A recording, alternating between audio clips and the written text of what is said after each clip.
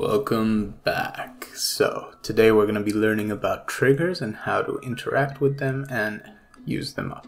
The first one we're going to be doing is an enter and exit trigger, which allows us to do something while we move in and out of it. The next is fixing the interactor so it handles different items. And the last thing is an interact mechanic, which allows us to interact with the world itself. So without further ado, let's begin. The first thing we're going to do is create two classes, both of them being a component base. We're going to have an initialization, so it's a component in world space. We're going to have three parameters: a door, the open position and closed position, and then we're also going to have functions which allow us to activate the triggers. Then for the second one, we're going to actually take it as an inheritance, and then we're going to override the initial function, and then we're also going to add one more node, and we're going to add a function that's public, and then we're also going to overwrite one of the triggers that we have. Lastly, we're going to have a boolean that checks if it's open or not, and that's basically the two classes. In the world, you can see that what we did was we first added walls that are immovable, which allows us to also have a collision that our character doesn't phase through. The next thing we also did was we created two types of physical triggers in our case, the blue box you see here, and it allows us to check whether a physical object goes in, and it has the classes. As you can see, the door opener class, which inherited, has the previous three node objects or parameters, and it also has that button node in the bottom.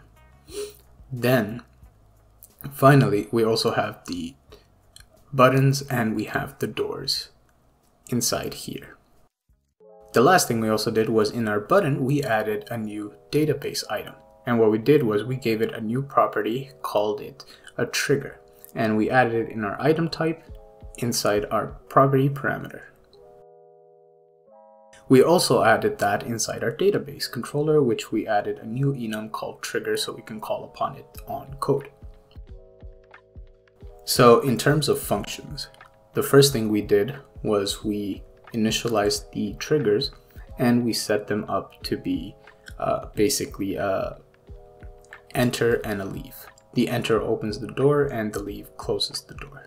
So this is the automatic trigger that we assigned to the first door. As for the second one, which inherited from this, we're going to override its initializing and its entering and its open door as a new function. The initialize will only initialize one trigger, callback, which is the enter. As for the enter, it's only going to open door, and the open door checks with a boolean, switches the boolean, and then opens and closes the door whenever we call the open door function. The reason why it's public is we're going to be using it in interactor, which, where we go right now, we had a little changes. The first change is we changed the value. So if the object is default, we're going to just call its name and amount. If it's an ammo item, or if it's a weapon, it's ammo, and if it's a trigger, it just says interact. And if it's a trigger in detection, we do not delete it, we just open the door or call the function that we wanted. And you can see over here, as we go in and out of the box, the trigger zone, the interaction works, and for items, everything works exactly as intended. Alright, this was a short and sweet tutorial, and I guess that will be it from here.